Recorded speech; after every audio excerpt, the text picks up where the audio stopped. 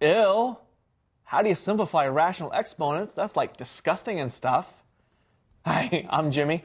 I'm here to show you how to simplify rational exponents. Now, every time you see the word rational, that implies fractions. And so fractions aren't the most pleasant to deal with in the world, but as long as you know your fraction rules, you're going to be okay. So here's a quick example for you.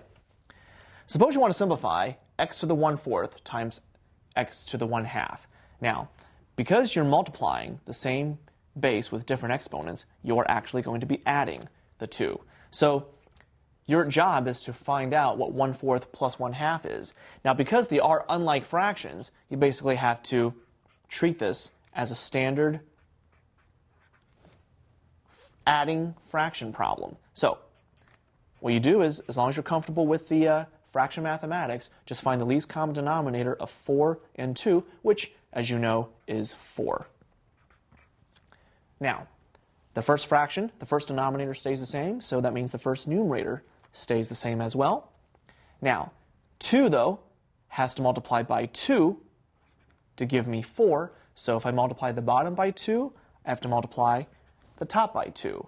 So 2 times 2 is 4, 1 times 2 has to give me 2 as well.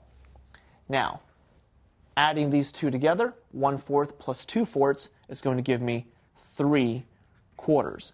So that means at the very, very end, x to the 1/4 times x to the 1/2 is going to give me x to the 3/4 power.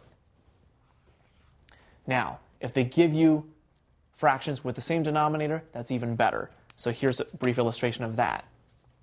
Suppose you have x to the 3/5 over x to the 1/5.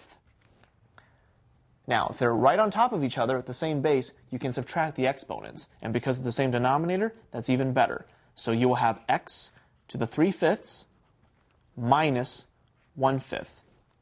Now, because you know 3/5 minus 1/5 is 2/5, that's going to be your final result. So, I'm Jimmy, and this has been a glimpse on how to simplify rational exponents.